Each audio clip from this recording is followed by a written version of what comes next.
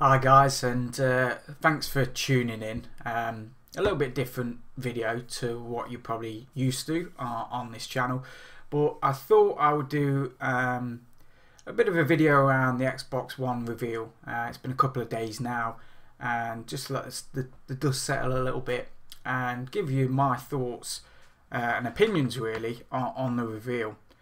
There's been a lot of stuff on the internet. There's been lots of YouTube videos, lots of stuff coming out of the press, both positive and negative, and I thought I would just sort of chuck my piece into the ring really.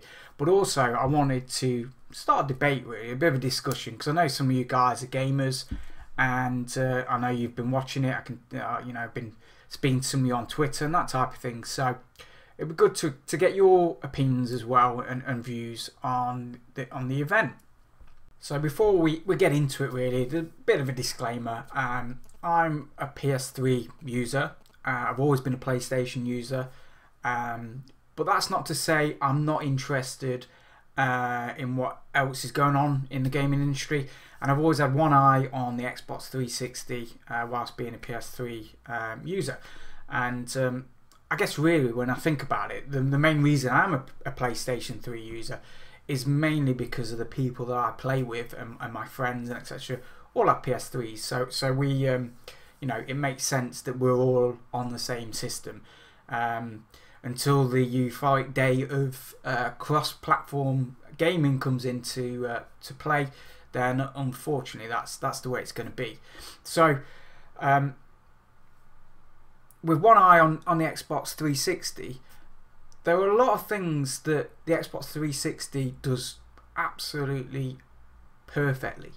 A lot of things that I'm very envious of, and I wish Sony had really thought about the design of the PlayStation 3 before coming to the market, and user interface and experience. Simple things like cross-game chat and parties and custom soundtracks and all those things that you guys, as if you're Xbox users, take for granted. But to be fair to Sony, they got other things correct. Blu-ray in the device from day one and that type of thing. So there's plus and minuses, I guess. But I guess the biggest thing really for me is that there's competition, and competition in an industry like gaming is only good for us, for you, for me, the consumers, because it means that the manufacturers, those that are providing the services, are there to drive innovation, because they've got to keep on top of the game.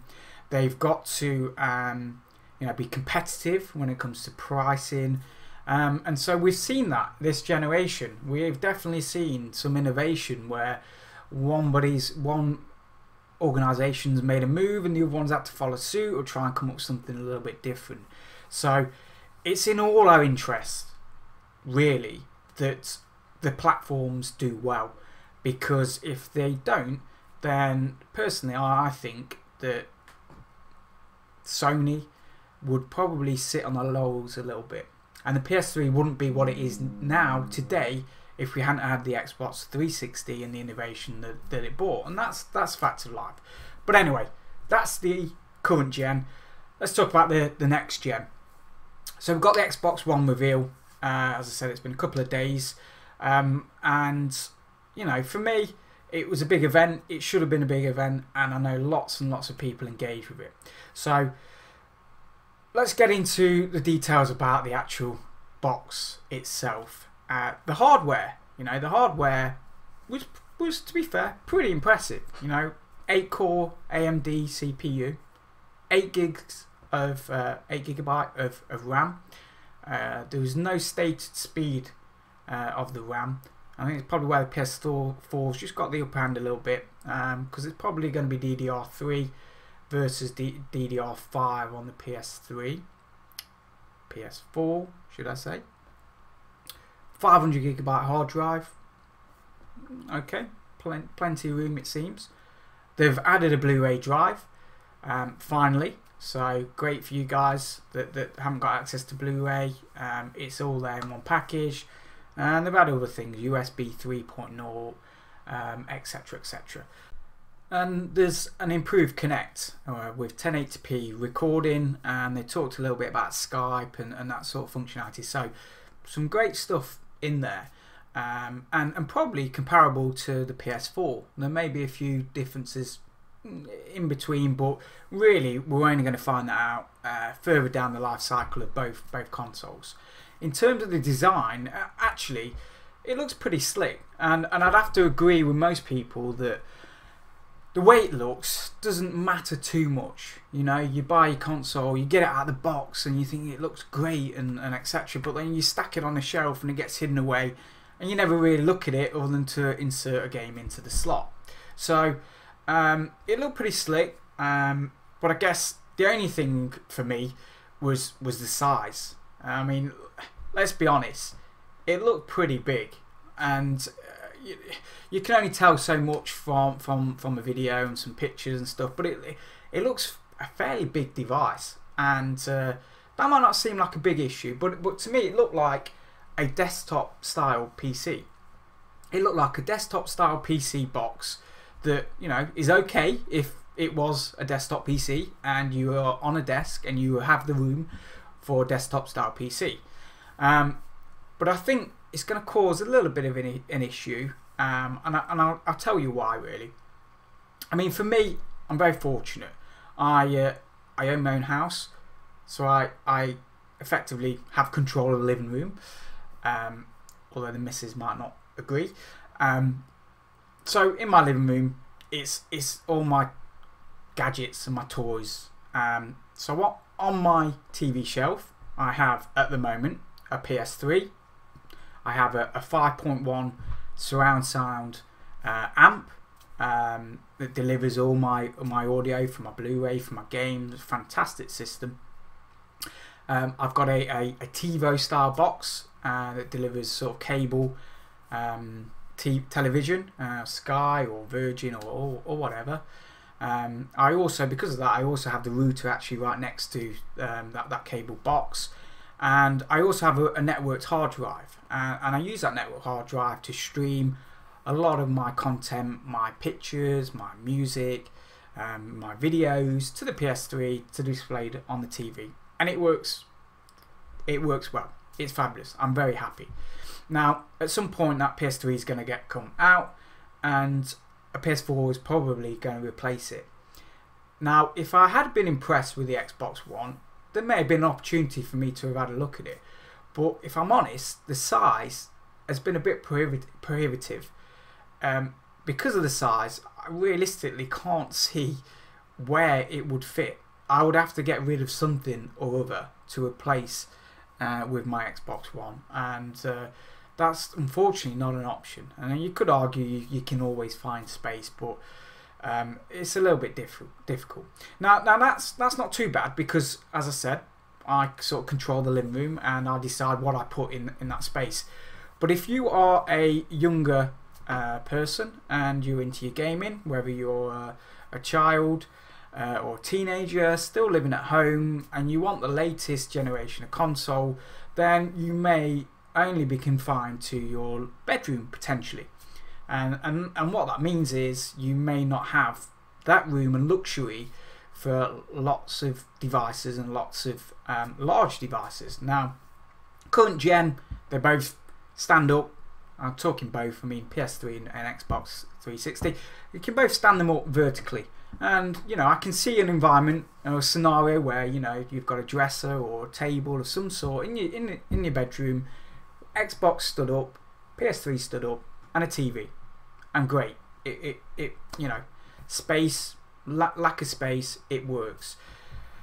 Realistically, I can't see anyone standing that box, the Xbox One, vertically, because to me, and this is early days, don't forget, to me it looks like if you did, it'd be the sort of size of a mid-tower PC, and then you're getting into a different kind of ball game, really. So that's just my thoughts. It looks a little bit big, a little bit bulky, and then you've got the added piece of the Kinect camera, which again is quite a big thing in itself. But anyway, it looks quite nice, and I'm sure if you've got the room, it will slot in really nice.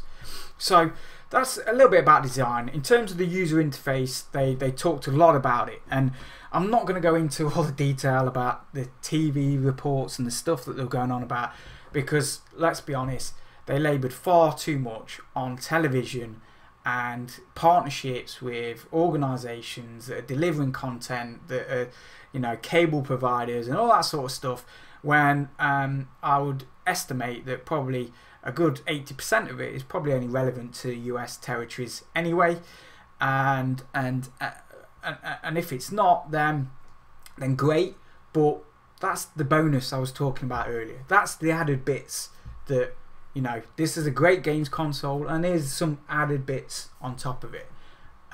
So they focus a little bit too much on that for my liking. But in terms of the UI, very impressive. You know, you've got Minority Report style shifting of the user interface, transition between menus, and that style thing. So really impressive with the Kinect control, and then they even demonstrate the voice control. All good. I guess the only issue I've got around that element of it is they have now come out and said that, excuse me, I always have to have time for tea. They've now come out and said that the Kinect always needs to be connected, and that doesn't sit right with me, because, you know, regardless of the space, you know, I talked about that scenario in a bedroom that actually you probably don't have the room for the extra camera and that sort of thing, but in the living room, you know, is the sort of thing that, for me, as a core gamer, as a hardcore gamer, I would perhaps pull out every now and again when it's Christmas or we're on a bit of a party and you want to get those social, you know, casual games out to play with family. I don't want it always plugged in, and I certainly don't want it always watching me, which is another fairly creepy comment that was made, that it's always watching you, so it's always effectively on and listening and you know, doing things with the system. That doesn't sit right with me, and call me old-fashioned, but I don't like that. But I guess the other thing is, somebody mentioned, you know, what's stopping your girlfriend walking in and saying Xbox off, and that's it. But from what I understand, they'll probably negate that by having recognition with your specific voice. So anyway, that's the UI stuff, that's the design stuff. Let's get on to the games. Now, this event should have been about the games. I wanted to see lots of games, some, you know, old franchises perhaps rebirthed, new franchises, new IPs, some really impressive gameplay footage. I wanted to see all that smashed in my face, really, you know, and unfortunately they just didn't do it. I'm not going to labour on about the TV piece, but they did spend far too much time around television. And the stuff they showed on the games was a lot of it was pre-rendered. It was CGI stuff. It's the sort of stuff that we saw in the old days with the current gen, and, you know, the Killzone trailer, for example, where people were blown away, but actually it's not in-game footage. So I really want to see some in-game footage. Excuse me. We did see a little bit of the COD stuff, which okay, yeah, great. You can jump over walls and stuff now. But anyway, I guess the only saving grace in that area is E3, and let's be honest, E3 is around the corner, and I'm confident in both parties that there's going to be a wealth of games coming out, and we're going to be blown away by the games, and all this other stuff might not matter, because you might actually think, you know what, it's still a great system and I'm still going to get it. But then, whilst we're on the subject of games, I have to mention the pre-owned situation. This might take a little bit of time, but it's a bit of a confusing situation at the moment. So, I guess fundamentally the issue with this pre-owned system is that fundamentally Microsoft want you to buy your game, your disc, your physical media from a store, from an online retailer, wherever, pop it into your device, and at that moment in time it will install the entire game on your hard drive. The entire game. not just a mandatory 5 gig, 6 gig install, the entire game. And that's great for convenience because you can take the disc out, you don't need to keep it in, and you can flick in between your games and your downloaded games and the games that you've installed from physical media, and it's great, that works. But the minute you do that, the minute you make it into a system like that, which is effectively how a PC traditionally has worked, then you're going to be faced with the question around DRM. What is stopping me taking that disc, installing it on my Xbox One, taking it to my friend's house, install it on his, and my other friends install it on theirs, and then everybody's got the same game, and you know what, if we all paid a few quid each, it'd cover the cost. So they've had to introduce DRM, no doubt about it. The minute they decide to install the whole game onto the hard drive has meant they've got to find a way to control those installations. And the way they've done it, when you look at it, is probably the only way they're going to be able to do it. And the current situation is this, and believe me, it keeps changing. So Microsoft might come out in a few days, in a week, at E3, and they might clarify the whole situation. But as it stands, you buy a game, or I buy a game, I install it, I play the game. My friend says, can I borrow that game? Sure, you can borrow that game. I take the game to his house. If I log in with my login as an Xbox Live user, we can play that game, no problem. We can play it as long as we want, as long as I'm not connected to my Xbox One trying to play that game at home at the same time. For him to log in and use his Xbox Live gamer tag, he's going to need to pay a fee. And effectively, we are being told that that fee could be the full price of the game. And I understand why now, thinking about it, it's got to be the full price. Because you buy a game, I install it, I give it to my friend. If it was only £2-3, then we could have split the entire cost of the game plus the £2 or £3 or dollars, you know, and we could have both had a game for $60 between us, or 40-50 quid between us, and we could have split the difference, and we could both had the same game. But that's not the case. So to negate that, to stop that, the guy that I then pass it to has got to pay a full price activation on that game. There's talk about once he does that, it will deinstall from my system and will no longer be available. And if all that is true, then theoretically there is no pre-owned market for Xbox One, because I am not going to be able to take my game into a store, get them to give me some value for it, if the person at the other end has got to buy the game physically off them and then pay the full price for the game. They'll just buy the full price of the game. So I'm left with a game that I can't trade, I can't get any monetary value out of, and by the way, it's eating up storage on my 500 gig hard drive. And that leads me on to the other issue. 500 gig is not a great deal. It is on the face of it, but it isn't a great deal if every game you purchase has to be installed in its entirety. Current gen games and Blu-ray discs, they've got a capacity of either 25 or 50 gig. Now, current gen, we're pushing the limits of 25 gig potentially. Next gen, I'm expecting that these games are going to get more complex, they're going to have more detailed textures, they're going to have more information, more data. I think we're going to be pushing on that 50 gigabyte limit on a Blu-ray drive. I really do.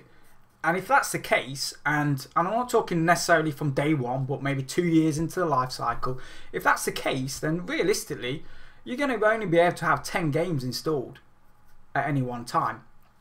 And 10 games installed at any one time is not a lot, really.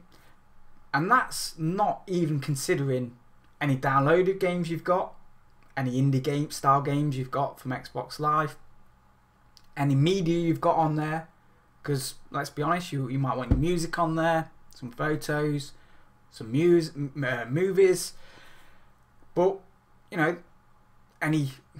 these games have also got game data, patches. You know, in this generation, we've seen it. There's always going to be a patch, an update, a 1 gig, a 2 gig update. There's always going to be that.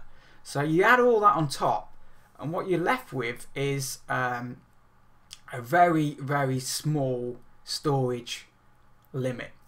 And that wouldn't be an issue. It wouldn't be an issue because surely you could replace the hard drive. You know, no problem. Pull out the 500, go and buy 2 terabyte, 3 terabyte drive, in you go. We're happy. That appears not to be the case. At the moment, as it stands, you can't replace the hard drive. So for me, 500 gig is not enough. It's not enough.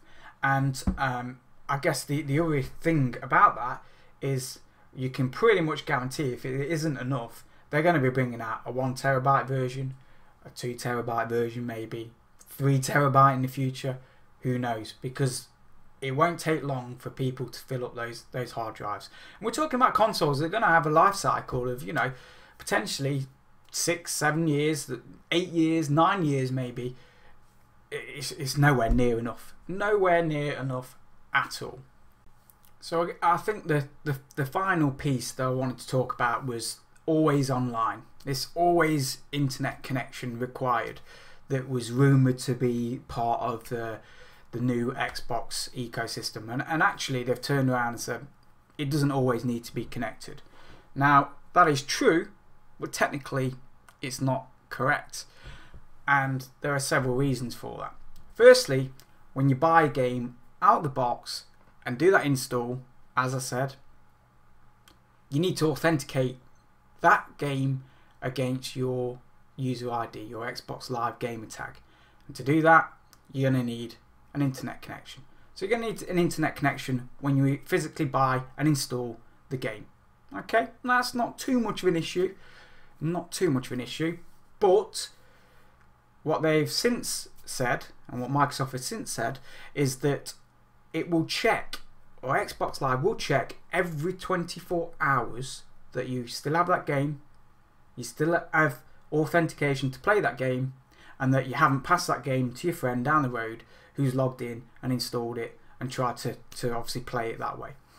So effectively you need to have the console always connected, kind of every 24 hours, pretty much always connected. And that, again, it doesn't really sit right with me. We could get into all these scenarios, but your internet goes down, and it does. Your internet can go down. It can go down for 2 days sometimes. It happens. You know, there's a lot of people in America who are in rural areas that do not have a consistently good internet connection, and if it goes down for 2 days, 3 days, whatever, then you can't play your games. Full stop. You can't play them, because at some point there's going to be an authentication that's required to make sure you can still play that game. And if it can't make that connection, you ain't going to be able to play it. Single player, nada. Any of it. So that can't be right. Surely that can't be right. But as it stands, that's what we're being told. So really, that's just my thoughts and opinions. And I know it sounds very negative, and I know there's going to be some comments that you're a Sony fanboy and all that. This isn't anything to do with that. I really wanted the Xbox One to come out with something really innovative, really impressive, something that would really make Sony think, oh boy, we've got to up our game. And I don't think they did that. I might be wrong, but I don't think they did that. Some of those things I've mentioned, I think are enough to stop people buying an Xbox One console. Not everybody. There'll still be a large portion, I'm sure it'll still sell well, but if in a position where we've got two consoles coming to launch at roughly this similar time. You've potentially got the opportunity to steal some of the users from the other competitor, and for me, Microsoft have failed there. On the face of it, I won't be going down that route, but only if Sony don't follow suit. So let's be honest, Sony have been a bit quiet on some of these things as well, and their reveal was different. There was a lot of gaming in there. It was very centered around core games, which was great. But some of this information is probably yet to come out, and we may find that Sony decide to follow suit, and that pre-owned games will also require a fee. How they do it, I don't know. If they don't do a mandatory game install, it's still feasible that you could trade your game in, and actually the person buying it would only have to pay a few pounds, a few dollars to activate that game, and that wouldn't be a massive issue. In much the same way the online passes work now, I don't think that would be a big issue. It would mean the cost of used games for the consumer would go up, but not by a great deal, and that would still keep a thriving used market going. And I think the big issue really is that what Microsoft have underestimated, and I'm hoping Sony haven't, is how many people actually use the used game market to fund future game purchases. You know, you've had a game for a few months, you've played it to death, a new game comes out, you trade that game in, and it helps fund for the new game. So if you haven't got that, then you are potentially impacting the sale of any new software, and that could have a big impact. And I think that Microsoft will underestimate that impact. Whether or not this is true for Sony, I don't know. I really don't know at this time.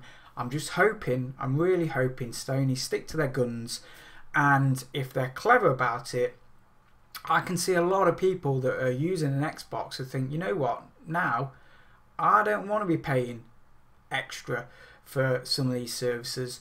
I don't want to be paying full price for a used game. It doesn't make sense, and I'm not going to be able to afford it. And if Sony are clever about it, they've got a real opportunity to capture a lot of that market.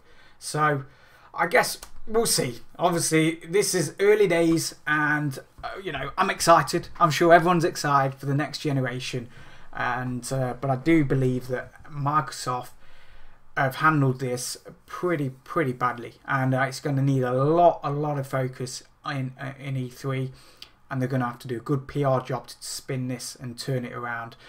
It might even need them to go back to the drawing board.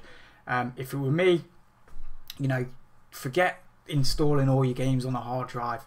Just install part of it. Have the option to install half the game to speed it up, and then you could still have this situation where it's okay because you need the disc in order to play the game, so you can then trade that game in and not think or fear that, you know, somebody's going to have to purchase a fee at full price. So I think that's it. I'm sorry, it's a long video, there's a lot to get through. Please, I want to know what do you guys think? There's a lot of buzz around this at the minute. Let's jump on it. Let us know what you think. Can they turn it around? Can Microsoft come out with something in E3 that's going to make you think otherwise? Or are you guys thinking it's got to be a PS4? I've read most people, or some people are thinking it's got to be a PC. So obviously people are thinking about things now. What are your opinions? Let me know in the comments below. I really hope you liked the video. If it proves successful, then I might do a few more of these. Probably not as long, to be fair. Hit that like button. That's going to obviously show me that you do like the video. And we'll see you all in the next one. Cheers, guys. See you soon.